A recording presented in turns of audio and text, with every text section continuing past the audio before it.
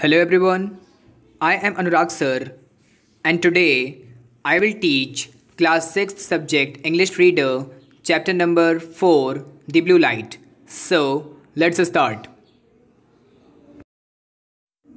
So in this chapter Blue Light, the speaker in the story is a writer who has rented an old house on the outskirts. It means in the outer part of town or city, we can say, of a small town in Kerala. The house has no electricity and it is also not well looked after, but still, a speaker finds that place perfect to write his next novel because he wants a place where there is a silence so that he can focus on his work. After he moves in, the local means here the local people of that place, they warn him that house is haunted by a ghost named Bhargavi. The speaker does not take the warning very seriously, and then 2.5 months pass and he begins to forget about Bhargavi. Then one day something happens we will study in the story.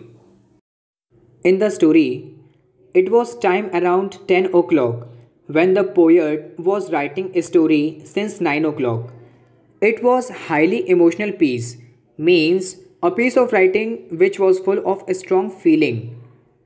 He was writing feverishly, means very excitedly and with a lot of energy. The poet was writing his story when he felt that light from the lantern is becoming gradually dimmer. Then poet picked up the lamp and shook it, means he moved that lamp. There was no kerosene in it, but he did not want to stop writing because his completely focus was on the story to write. He continued writing as the light got dimmer and dimmer until finally it becomes completely off. To flame the lamp, the poet needed some kerosene. So he remembered that he could go to the bank and get some kerosene. In that bank, there is his friend who worked in that bank and lived in one portion of the building. So he could borrow some kerosene for his stove. So he picked up the torch and empty kerosene bottle to go to the bank to his friends. He went downstairs and locked his main door of the house.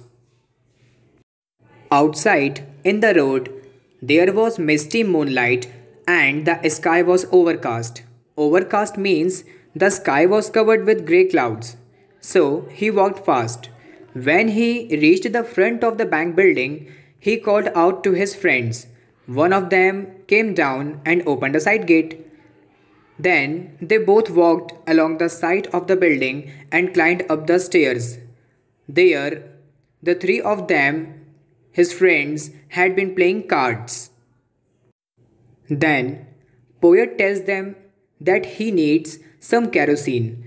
So one of his friend started laughing and says that, "Didn't you had asked Bhargavi to fetch you some kerosene?" By listening this, poet also started laughing, but he did not say anything to them. While one of his friend was pouring out some kerosene from his stove, and then it started raining outside. Then poet tells them that he will need an umbrella too.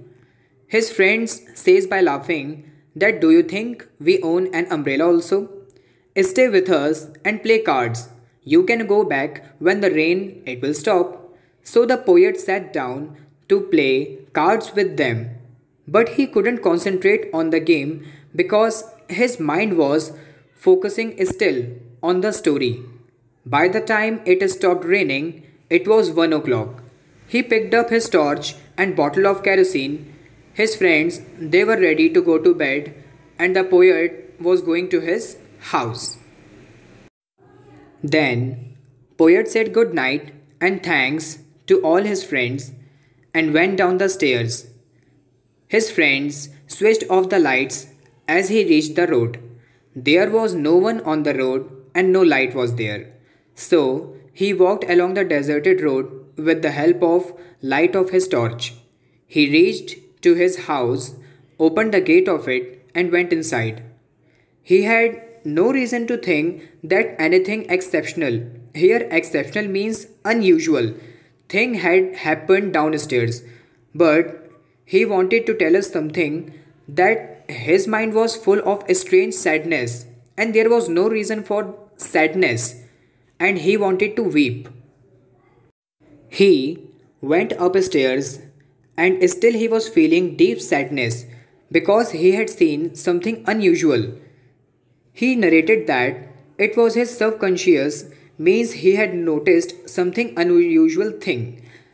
When he had locked the house and gone for the kerosene, the lamp had gone out completely because there was no oil in it. And the time it has been taken more than 3 hours since he had left his house, but now he could see a light inside the room. He could see it through the chinks in the bedroom door. So he was frightening and scaring that how is this possible? As usual, he took out his keys, then he focused to the beam from his torch on the padlock. The lock gleamed means shining, like silver, and then he says that lock is smiling in the light. Then he opened the door and went inside of it. Then he saw the whole thing. His entire body jerked at that what was happening. He didn't tremble with fear, but he just stood there, stunned. He felt a kind of warmth through his body and he started to perspire. Perspire it means his body was sweating. So he sees that the entire room was illuminated means lit up with a blue light. The light came from the lamp from 2 inches of blue flame. He stood there in amazement. He was shocked that how is this possible? Who had lit the lamp that had not any of the kerosene? Where had the blue light come from? This was such a pretty story and it is written by the poet Wakam Muhammad Bashir. This chapter has been completed. We will meet in the next video. Till now, take care. Good day.